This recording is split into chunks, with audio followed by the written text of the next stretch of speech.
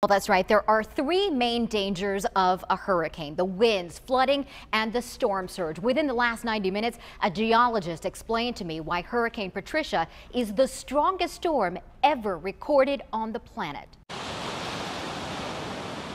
Hurricane Patricia is packing a powerful punch as she whips her way through Mexico with winds more than 200 miles an hour.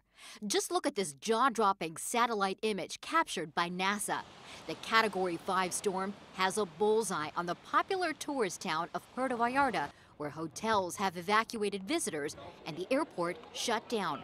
More than 100 flights in and out of the hurricane's path have been canceled. We have to fetch our connecting flight from Mexico to the Netherlands late tonight, so we have to fly out now. Dr. Pat Abbott fears the worst for those who live or try to seek refuge on the mountains in the hurricane's path.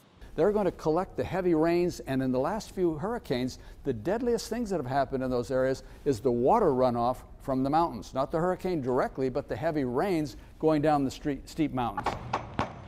Puerto Vallarta business owners have been boarding up, doing anything they can to protect their interests. I've been monitoring several webcams along Mexico's coast, and with every passing hour, the winds have kicked up and the waves pound just a bit harder.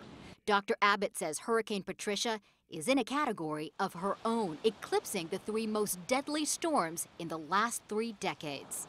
That would be Andrew hitting Florida in 1992. That would be Katrina hitting Mississippi and Louisiana in 2005. That would be Sandy hitting New York and New Jersey. This one is far more powerful than any of those.